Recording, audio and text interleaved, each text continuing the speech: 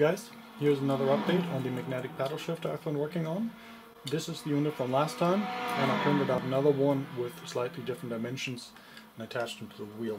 This way I can actually test them out in the sim.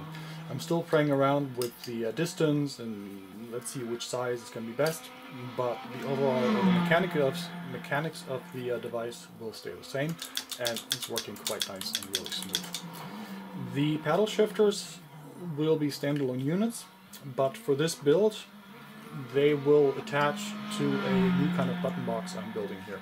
Currently I'm testing them with my main box, but this box has a complicated PCB inside, so it's more difficult to build. Goal on here, or for this button box, will be to use an Arduino Nano. It's a very cheap microcontroller board you can get off eBay or Amazon, and then use modular components. Standard buttons here. This down here will be one of those Arduino joystick modules. It's a joystick already mounted to a PCB, also very cheap, and you just plug them in. This is just a faceplate right now, it's very thin. I'm playing around with the button layout, I'm not sure yet. So this will not stay that way, only for testing. But overall it's already taking shape, I guess, so it's going somewhere. I made a little adapter so I can attach the wheel to the G27. I would not recommend you do this unless you're building something like this. The G27 base is not strong enough for a wheel like that. The wheel is too heavy. Also the additional size, the base just can't handle it. But for testing, it works. So let me get this mounted and I'll be right back. We're in the car. The shifters are currently connected to the main button box down here.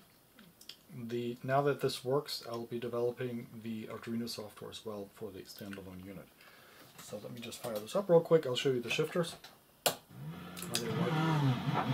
Compared to the G27 shifters, it's a really nice and crisp breakover.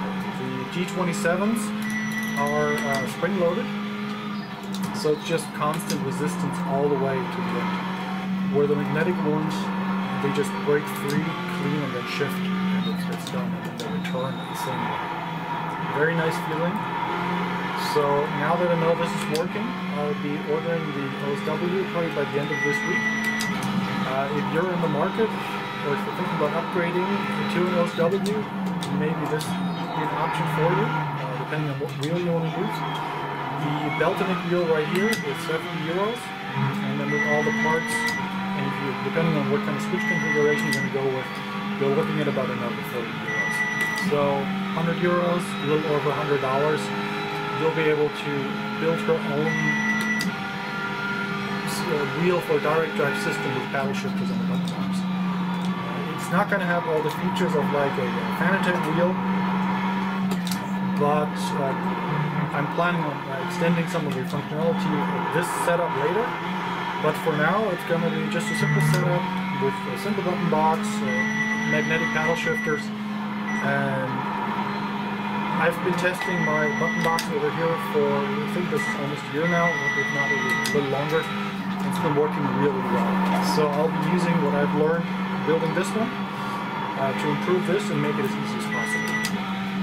So if you're interested in this, keep an eye out for videos on this channel, or just leave a comment below or contact me. And if you'd like to test a few things out, same thing if you have a 3D printer.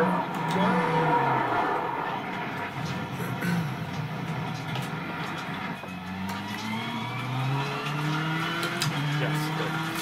Like I said, if you have a 3D printer or like to test some early units, or if you like to play around a little bit, contact me. I'm more than happy to share the files already. I just don't want to make them public yet because it's still in development stages, but it's coming along really good and it's looking very promising. And like I said, I already built this box down here, so I know they work reliably.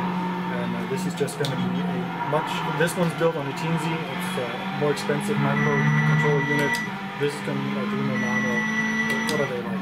I think €4 shipped from China. So it takes a little bit for them to get here, but they're really cheap. So yeah, stay tuned, and see you next time. As I drive into the wall. That's a good finish.